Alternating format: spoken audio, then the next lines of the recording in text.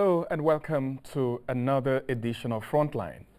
I am Obiora Ilo. Last week we started a conversation with the former Governor of Anambra State, Senator Chris Ngige. In that conversation, he told us about his travails as Governor of Anambra State, how he was taken to a shrine, how he was going to be poisoned on the day he was supposed to be inaugurated as Governor of Anambra State. Well, one of our viewers sent us a message on Facebook and said that the story was like a Nollywood movie, except that it truly happened in Nigeria. Even before my swearing in, the plot to get me out has started. And it started by they are going to the president and asking him to ask the party chairman to change the nomination after INEC had closed the nomination. They were not satisfied and they were not reassured. So they say we should go to shrine. What was your first reaction? Of course I said no. Of course I said no. It was a battle that raged on for nearly a week.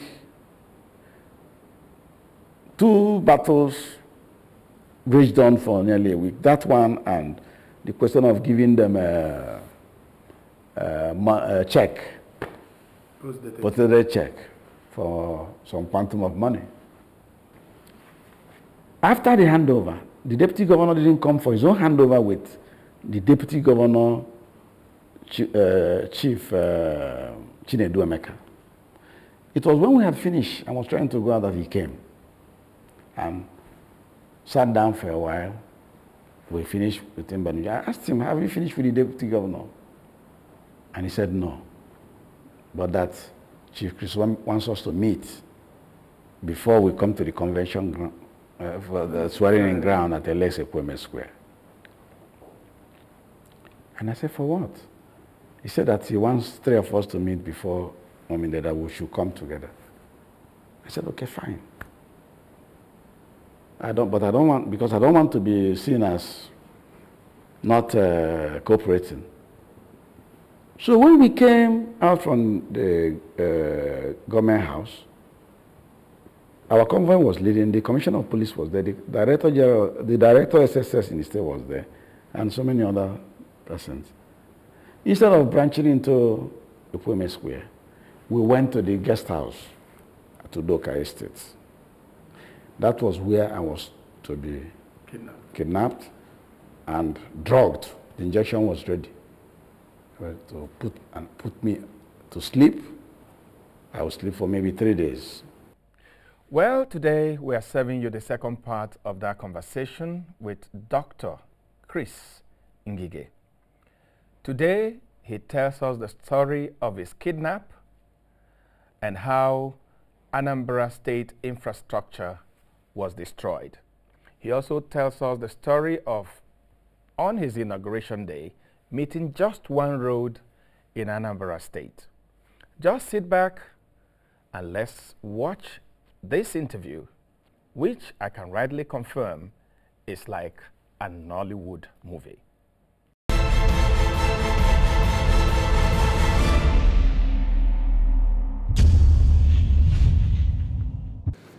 So you became governor, and yes. I'm wondering, yes, in this kind of very hostile environment, were you able to be governor? Was it easy for you to be governor? How? Knowing that you had all these enemies, you had all these plots, including one. You know, some of the plots I didn't know their full details. As at then. As at then, hitherto. So, but I knew something was wrong.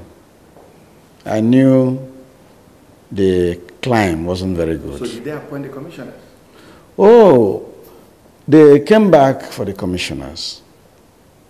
And as a matter of fact, I discussed with Chris Oba, and I told him I was waiting for the list so that I can send it to the House of Assembly.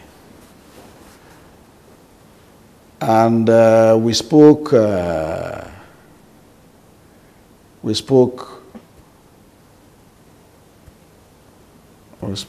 the 6th. I came back from Abuja on the 7th. And from the airport, I went to his house. And he told me that the list wasn't ready. Then but that day, I met the AIG there, Raphael Ige. He was with him. They were chummy. And I had known him too. So he was a common friend to us. I then left for Oka. That was on the 8th. Then Chris Ngige called me up on the 8th, that same night, and said he was going to send me the list of commissioners on the 9th. So on the 9th, he didn't bring the list. And I called him up. He said he was going to come to Oka tomorrow, 10th, and give it to me. So on that 10th, I didn't see him. He said he was going to come and meet me in the hotel. I was staying in a hotel at Oka called Choice Hotel because I hadn't moved into the government house. But one thing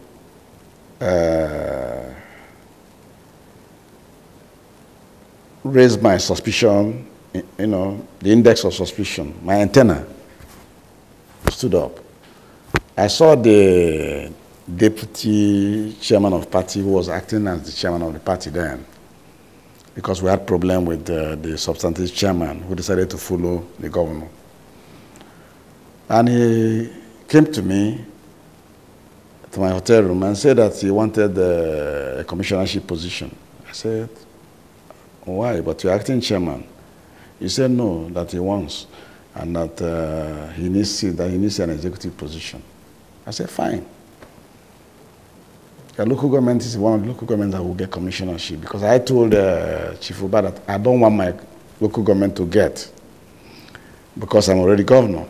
And we had this position to go around the other 20 local governments. Those who don't get the commissionership, we'll give them special advisor. So he now told me that he has just finished discussing this with Chief Chris Uba in his guest house. And he's now coming from the guest house to inform me. I said, is he in Oka now already? He said, yes. I said, but he told me he was going to come to Oka around 11 a.m. And this thing I was telling you was about 8 a.m. So I kept quiet and prepared for work.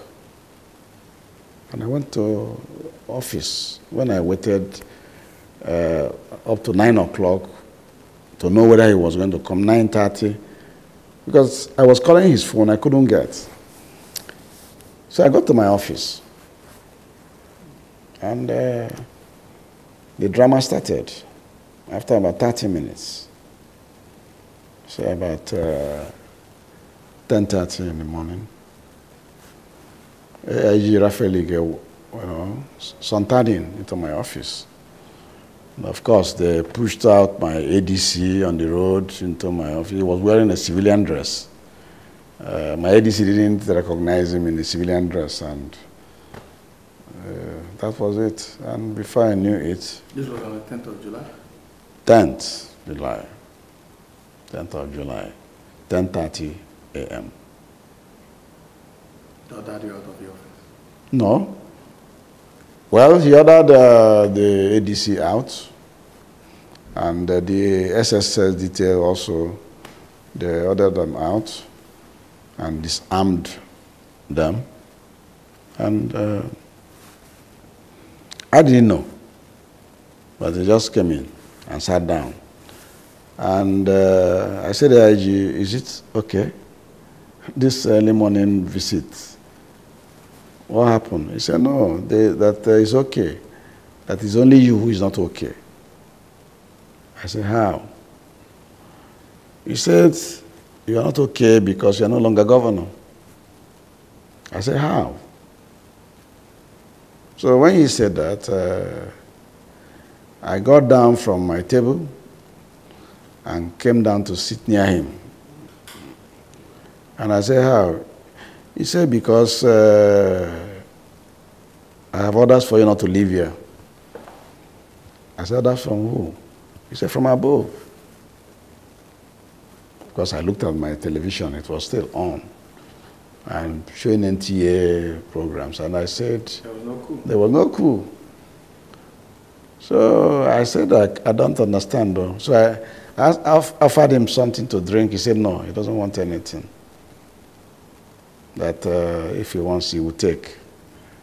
And he went to the refrigerator there and took water and put it by his side. And I said, what is happening in the country? You say that I can't leave here. And he said, yes. So I went back to my table, actually, because I had some files to treat. And I started treating the, one or two files. And after a time, I touched my phone to call my secretary. And he said, no, I shouldn't call. Then my ADC walked in and ordered him out. Then I knew there was trouble. So after a while, my phone rang, and I took it up. He said I should drop.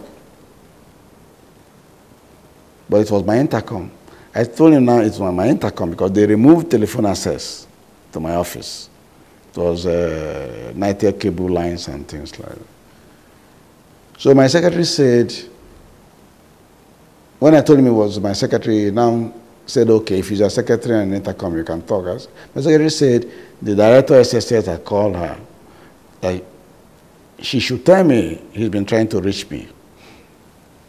That his boys said that there is an AIG in the office who disarmed them.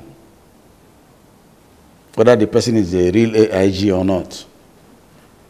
I said, tell him that I don't know that is a real AIG, that is AIG in charge of the zone, and that I know him. So when he heard me mention AIG, he said, oh, God, drop that phone. Drop that phone. Was he pulling a gun? Well, he was smelling alcohol. He wouldn't know whether there's a pistol, and pulling a gun is anything that can happen at any time. So you dropped the phone? Of course I dropped the phone. It's the living general who will live to tell the tale of what happened. If they shoot at you as a general and you're dead, the living lance corporal is better than you to tell stories of what happened. So what happened next? What happened next was that I sat there and checked. I ruminated on what to do. I didn't know what to do, so I had to beg him that I needed my secretary to get certain files for me. So when he permitted me to talk to the secretary on the phone, the secretary said to me that the director said I called back again, and that coincidentally he's on the other line. And I said, okay, if he's on the other line, put him on speakerphone and bring it to the intercom. So he did that, and I spoke to the man. I told him what was up? Yes, but I had to speak codedly. I had to speak in a coded way. And he then knew that there was real trouble. And my secretary now started alerting people, calling people, because I told him my own line has gone off. So that was it. And as I sat there, he also sat there, the AIG, waiting. And there was a man at the door to prevent other people from coming, and he was pointing his AK-47 rifle on my table, on me at the table. You know? And I remember on another occasion the intercom rang, and I tried to pick it up. It was my secretary, and that one bellowed. The AIG had gone outside to look around or something and come in. That one bellowed, oh, guy, if you pick that phone again, you are dead. So I sat like that from about 11 o'clock till about 2:45. It was at that time that the door opened and I saw the clerk of the House of Assembly. He was my teacher at St. John's Secondary School along in my secondary school days. So I met him again as a civil servant, and of course I showed him that respect as such. So he came in, his face was big, bloated. And immediately he came, the AIG jumped up and said, okay, is the paper ready? He said, yes. He took the paper. Invariably, they were beating him. Sorry? They may have beaten him. I don't know, but he came from the house, I think, puffy, maybe he was crying. I don't know. With red eye and everything. He's like a family member to me, so I think that was what has happened to him. So he took the paper? So the man took the paper and served me one and took one. So I read. It was the resolution of the House of Assembly accepting my resignation and asking for the deputy governor to be sworn in conformity with section I think 181 or so, where governor resigns, dies, or incapacitated. So when I read it, as a matter of fact, it made me angry. I was very polite and very civil with the man, but when I read this, I discovered why he was there. And I felt that he had breached his oath of office. So after reading it, I asked him point blank. I didn't fear death. I didn't fear gone. I said, is that why you're here? And before he could answer, I said, will you walk out from here? I ordered him out. And I told him I was still the governor of this state. If this paper is why you're here, I'm still the governor of this state. And you must take instructions from me, the chief security officer of this state. Get out from my office. And that was it. And he left? No, he was staggered and confused too. So I started packing my bags, my files, and put them in my bag. And I said, okay, if that's why you're here, you want to take this office, take it. I'm going. He said, no, you should come back. Come and hand over to me. I said, who are you? Why should I hand over to you? Policeman. So I carried my bag by myself, put it on my shoulder, and started going out. And he sat there looking at me. After a while, he started following me. And I came out. The one with AK-47 was trying to block the way. I said, my friend, get out from here. I'm going home. You said I'm not governor, so go and take the governor's office. So I walked out. And when I came, they had folded the flag of state and flag of everything on my official car. And I called up my private forces. That forces I used in going for swearing in.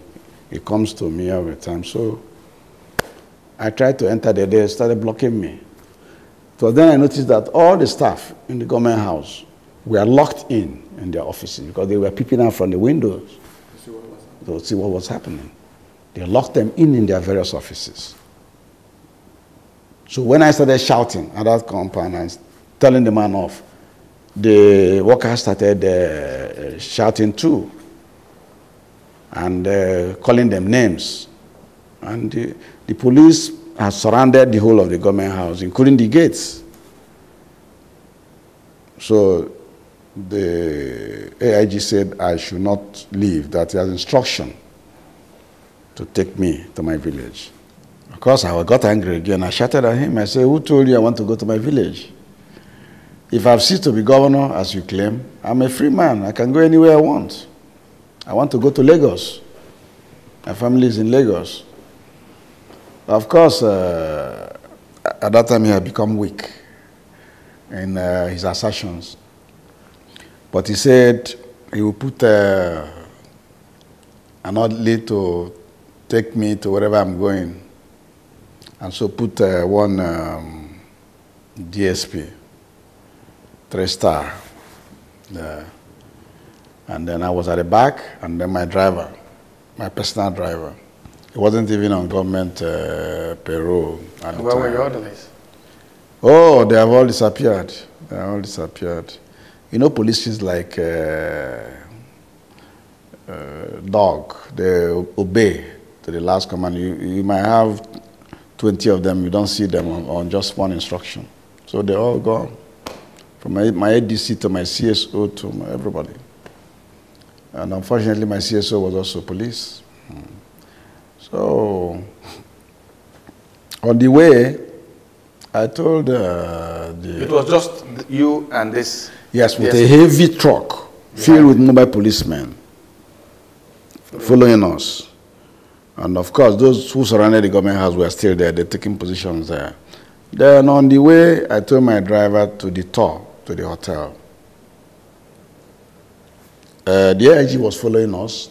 And after a while, after we passed a place called Aroma Junction in Oka, he detoured to go to the State House of Assembly, at least maybe to tell them that the job had been done, job accomplished. And we detoured and got to the hotel, Choice Hotel, and the truck followed us. When we got there, some mobile men came down and into the compound.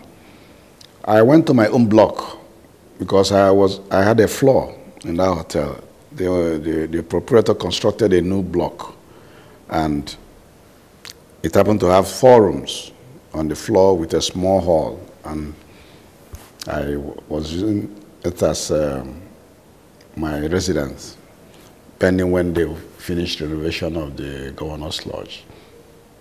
So I got there, and I wanted to go up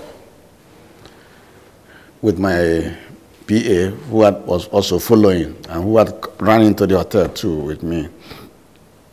They said no, that I'm the only one who will go up with them. So I said, no, I won't go up with you. My PA has to follow me to pack my things. They refused, and I refused.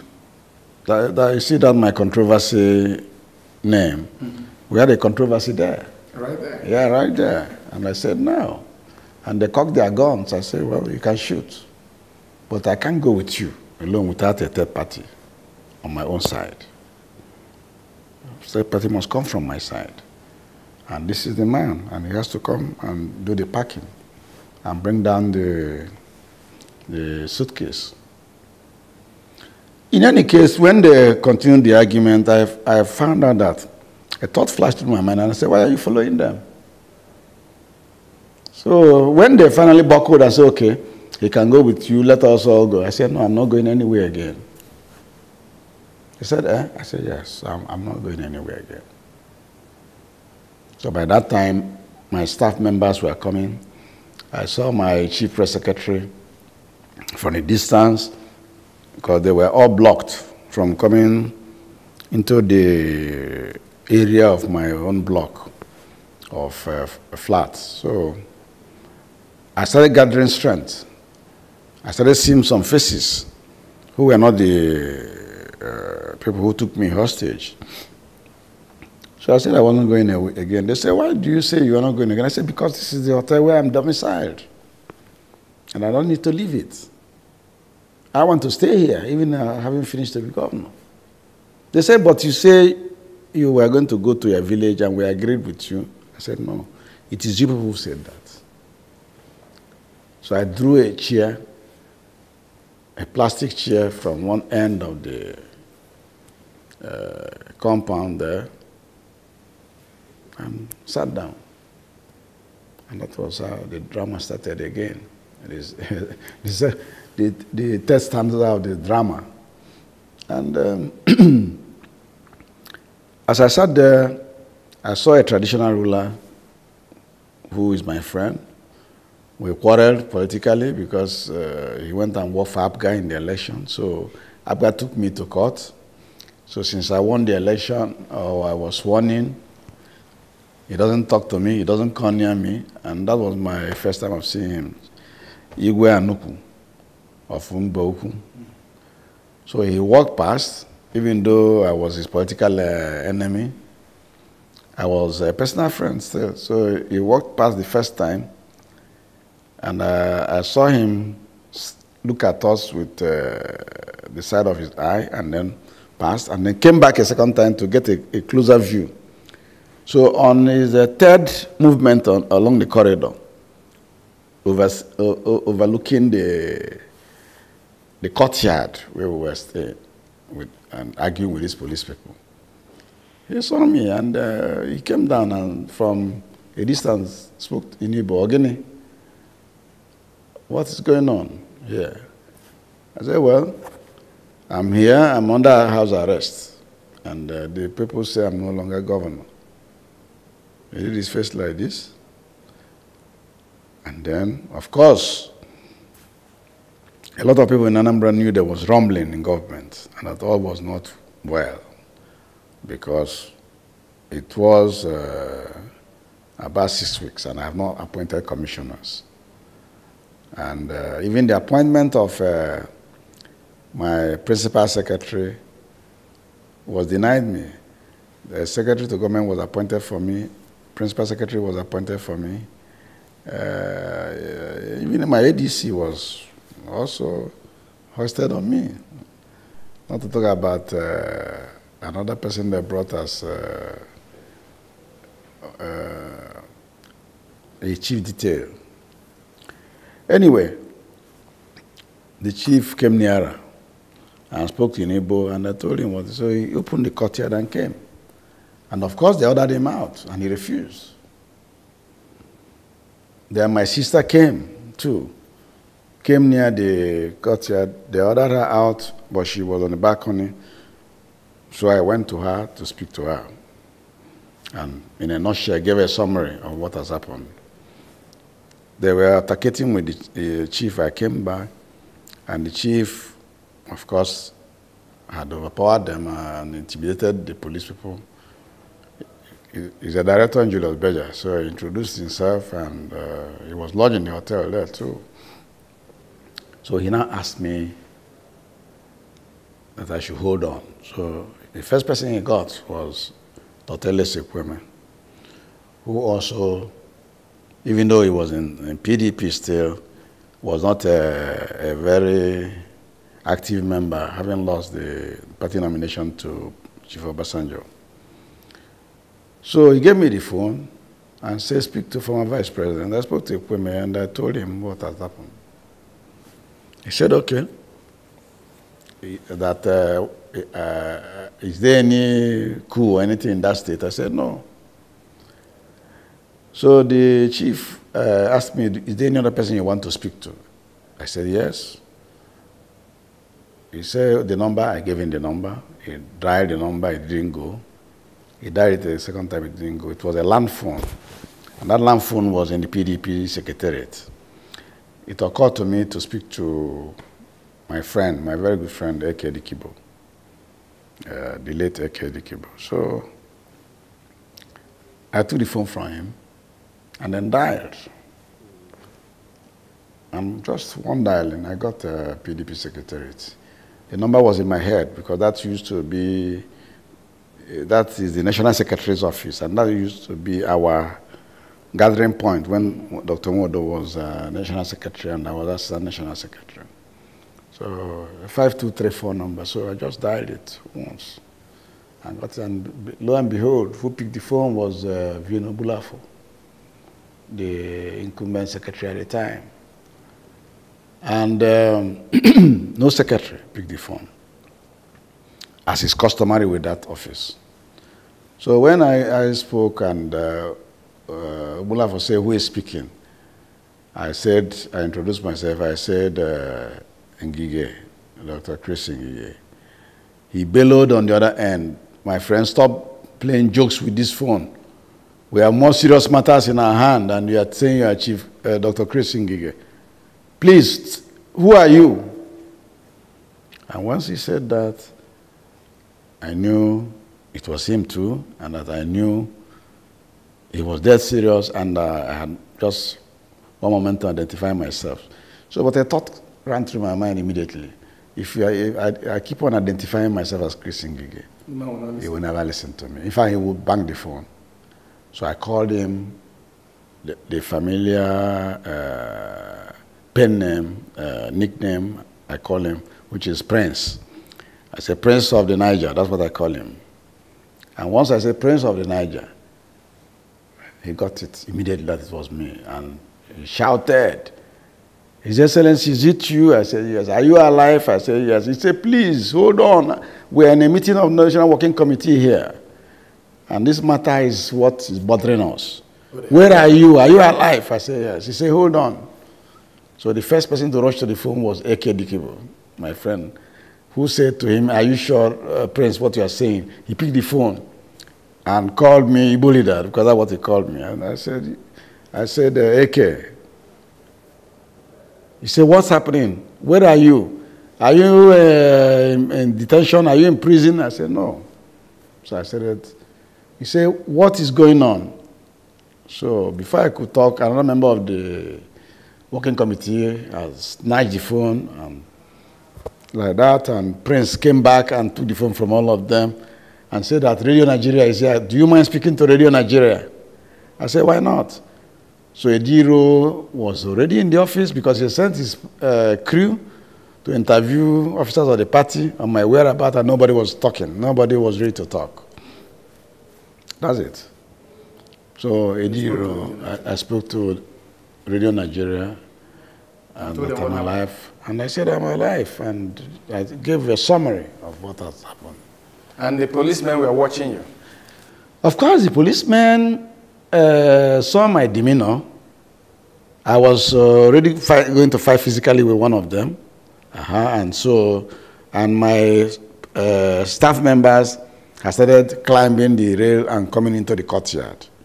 And so they now retreated and took position at the walls. And it was then they started getting the full import of what they had done or what they were doing. And a lot of them retreated, including the 3-star DSP, who was given the assignment of ferrying me to the village. And of course, as some sources said, the plan was to shoot me on the road and feign that the man was running away or tried to disarm the police. And so that was what happened. So with that call, Nigerians knew I was alive. And what had happened. And then from there, so why all this? I called the vice president's office. I called the villa to speak to the president, because the police people then had retreated and allowed me to continue with my calls. So I got the villa, and the switchboard boys, they know me. When I finish council meetings in the villa, I normally, on my way out, I can come in there and joke with them. You know, I know some Yoruba, some Hausa, but I can speak Igbo to them. And we joke like that. So they said, Oga, so you are alive? I said, yes, I'm alive. They say, you want to speak to president? I say, yes. They say he's not in. That he went to Mozambique. And I said, I want to get, they said, do you want to speak to him there? I said, that's right. So they made frantic effort to connect me to president in Mozambique. I think the calls were blocked. They were blocked off, and they now came back to me and said, they say Baba is in a meeting in Mozambique. Do you mind speaking to the vice president? I said, is the vice president in the country? Because he had just come back and went to Port Harcourt that day and came back. So I said, yes. So they connected me, and I was online with Vice President Atiku Abubakar. And he said, Governor, they say you have resigned, that you resigned on family grounds. I said, I never did resign. Never. I never resigned at all.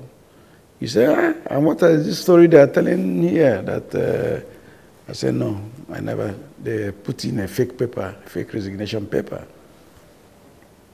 Because the truth is that for whatever they were asking me to resign as at that time, that they were suspecting I won't be loyal, they asked me to resign as governor-elect. There's no status for anybody to resign as governor-elect. Did you sign a document like that for them? Of course, I signed it and I told them to go and they put it in where they want to. INEC will not accept it from you. Neither will PDP do anything with it. And under that pressure, so... That was it? That was it. And the vice president now told me that he will now order the IG of police to make sure that he and his men get me back to my office that same day. That I should continue my work. That resignation is voluntary and not by force.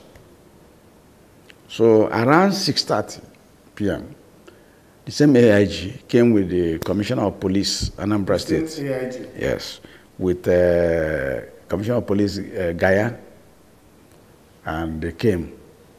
Both of them came and saluted me. That was then I know that they have restored my governorship. The coup has failed. The coup had failed. So they saluted me and I said to them, "You are welcome." They said, "Sir." In the courtyard? In the courtyard. But it was a little bit dark, getting dark. They said, "Sir, we are under instruction to take you to your office." I said, "No. Let me go up and get ready." So they were there. They wanted to go up with me. My men blocked them. That is my personal security. They turned themselves into staff. My staff turned themselves into personal security. You know? And more of my town men, my local government people, my campaign organization members had trooped in at that time. So they stopped the police. They said, "Don't guide him." We are now the guy, they took over. So I went upstairs and then I undressed. So they came up after waiting for a long while. I asked my boys to allow them to come. They came and I told them I wasn't going to the office again. So they said, "What do we do?" Because the IG's instruction is clear that you must get to the office today. I said, "You can get the IG. I will tell him that I'm not going to save people the trouble too." So they got the IG. After a long attempt, it was then getting to about 8 o'clock. And I told the IG that there's no point, I don't work after 6 o'clock. That's a lie, because I work in my office till 9. Mm-hmm. So I told him, and under this atmosphere, there's no way I will go there. So we rescheduled for tomorrow morning. And so by tomorrow morning, the PDP also have sent their own delegation. The National Assembly has sent a combined team led by Aton Zeribe. They said it's people from Southeast. Aton Zeribe, Senator Aton Zeribe, Senator Okoro. Of course, Honorable Chuman Zeribe foisted himself on the delegation, and one other person. So they came, and it was a conjoined meeting. They met the people from PDP. No. They came first, and they were the people that took me to the office with the police. So I arrived at my office around 10 o'clock in the morning. And by the time I arrived at 10 in the morning, the whole of Anambra people were there. And they were shouting, singing, and yelling at police. Of course, the policemen disappeared from there because they had tried to lynch 1 or 2 policemen. Summarize for us what your experience was outside these distractions in Anambra State. Well, the distraction wasn't a real distraction for me as a person, because I'm somebody who has not gotten anything easy. I've told you so many things about my life. When we were going to take a JAMB examination, my school certificate was cancelled. I would have despaired. In fact, my family members, some of them suggested to me that I should come and do business and start trading, that everybody mustn't go to school. I know some people in my class who veered off based on that experience. They never went to school anymore. So my life has been that of hard work. I believe that there is nothing good that will come my way that I will not work for.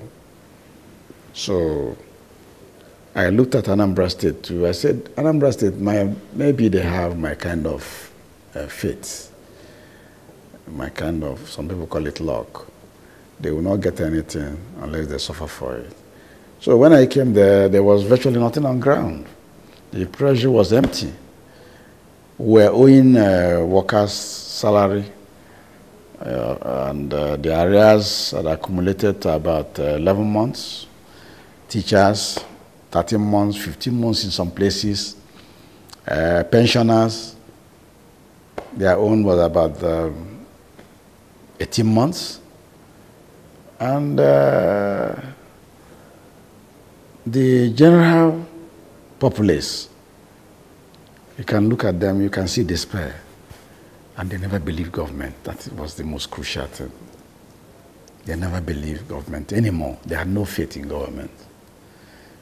So when I came, and I was a PDP governor, and the African people were saying they won the election, I said, matter of fact, there was a general voters party in Anambra State at that my election in 2003.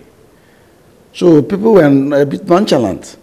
But when they heard that there was this crisis in Government House, okay, and heard also that their governor said he will not part with the patrimony of the state, and a lot of them got curious and started being interested in what is being said. So I decided I must enthrone a transparent government there, give merit its right of place, in a place where people are lettered and learned. There's no family that don't have a graduate. Most people, there's no company you go to, you don't see an upstairs. People live well, so to say. Their income per capita better than that of the rest of most of the Nigerian people. But what was lacking was leadership. Leadership. And the development of the infrastructure that has dilapidated in the place. And these infrastructures, if you lead them in order of priorities, number one, roads. Well, virtually only one good road when I assumed office. And that one good road was the expressway running into the old Enugu-Onitsha road. That's all. You had nothing anymore. So what were your priorities? So my priority was to sit down and work. And I'm the son of a PWD worksman. So the first thing I did was to thank God for giving me the opportunity to serve these people, and ask God to give me the strength, the wisdom to actually work for them. So what were the high points of your 3 years? The high point was, first and foremost, I decided to liquidate all debts. So I paid arrears of salaries. I cleared them. I did them in batches, 3 months. And by my 6 months in office, I'd cleared all. The ones of the pensioners, they were old, an old scale. And I had a meeting with them and I asked them that if I pay you off your old scale, it's of no use to you. Rather, I want to give you a new pension. And that new pension is what was being negotiated all over the country, and only one state government has agreed to pay, Rivers State government. I will not negotiate with you people. I will give you the 142% rise. So by the time Rivers started paying it and Delta, I had started. I took off first, even though my revenue wasn't the best.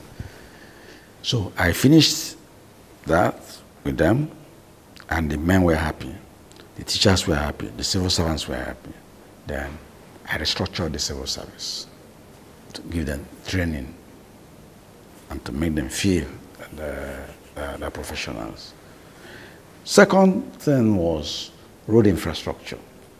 Anambra is a small place by landmass, but like every other place in the southeast, the population density is in the neighborhood of 80% per square kilometer.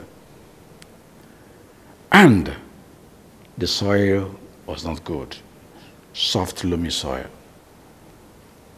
Prone to erosion. Therefore, roads do not last there because most of the old roads constructed by successive government of Mobodo and the military, they didn't have drains, which is a sort of erosion control. So I decided to do erosion control roads in Anambra State. There is no place I built a road that you don't see drains going side by side. In fact, the drains cost more than my roads. So I brought the old map of the old Anambra State and pulled out the new Anambra, which is the present Anambra State, and then the colonial roads there. I looked at all of them. So all those roads I knew. They were no longer in existence, so I recreated them immediately. And I brought 3 giant contractors, Renault Construction Company, RCC, Cetraco, Nigeria Limited, and later they were joined by Nigercat. I also had the indigenous contractors. I encouraged them, Master Holdings and 2 other indigenous, Intabao and one other one. The Intabao came at a later stage. And I faced the thing and mapped out what I call phase 1 of the job, to give people roads into critical towns of Nnewi, Onitsha, and Oka. I did a tripartite arrangement to link them all up.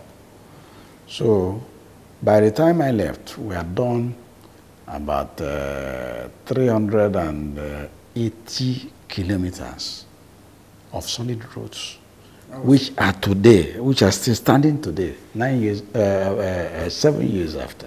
That's quite a giant feat. Yes. There's no doubt that you made a lot of impact in road construction. Road construction, yes. And even in other spheres of education, of life. We did too. But unfortunately, 3 years after, the court said you had gone to the government house through the back door. That's what they said. But it will also interest you that if you ask jurists, if you ask erudite judges, if you look at that judgment, they will tell you that there are a lot of landmark, or what they call precedent pronouncements of superior courts of records were flouted.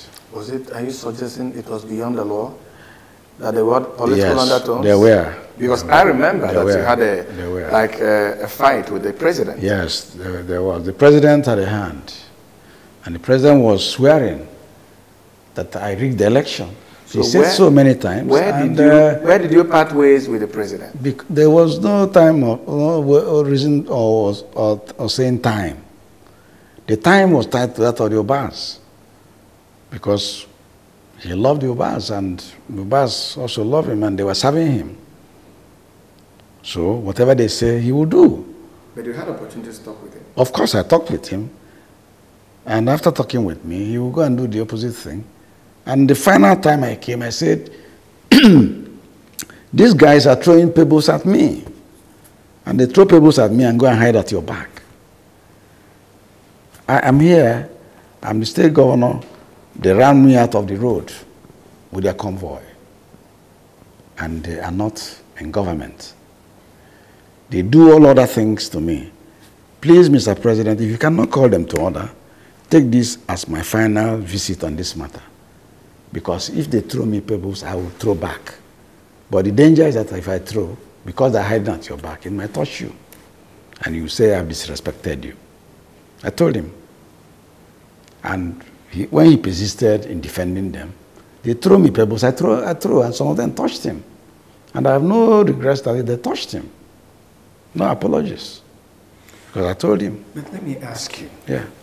Chris Oba was your friend. Yes. Stopped being your friend. Is your friend again. Yes. Do you think Chris Oba is a bad man? Well, Chris Oba is an unfair question. I've already told you that I've forgiven him and I've forgiven the Obas. So you don't want because vengeance is not mine. Vengeance is left for God. And I don't want us to go into whether he's a bad man or a good man. A man who asked me to come and be governor, a man who interfaces with other people, work with other people. In fact, stood in front to make you governor. To make me governor. Will you want me to say he's a bad man? If I say he's a bad man, I'm being unfair. But the man who fought me in order to remove me in a crude manner, and even thugs came to the state and burned down the state and burned down the government house. I don't know how I will look at him again. So the judgment is not mine. Do you think President Obasanjo was unfair to you? Of course. Very, very unfair to me. Are you friends today? Do you see him today? And I don't know whether we are friends. We mustn't be friends. I don't know. We mustn't. It's not everybody that should be your friend. You know, when we started, I said you were Mr. Controversy. Yes. Your best man at your wedding has an issue with you? Yes. The man that made you governor has an issue with you? No, the man who was my best man had an issue with me, and he should blame himself. No, is it you? No. Listen very carefully. When you are in this business called politics, and people are hustling for power, they do all sorts of things.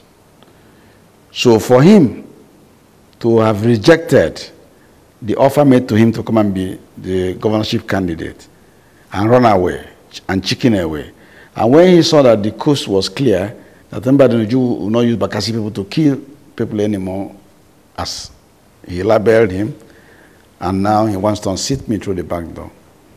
If I don't fight back, I will be a fool. I got the House of Assembly to impeach him immediately, even while the peace process, according to the PDP, was on. We had to do the needful. We are politicians. I have to save myself. So when the House of Assembly members came to me and said, "Oh, God, we want to impeach this man so that we can have a better person," I marked it good. When they said they want to impeach their speaker for misleading them, I also marked it good. This is a game where you don't play softball. You don't play softball, and you don't give the other cheek, as they say in the Bible. When you are slapped, you put this other one. Otherwise, they will blind you.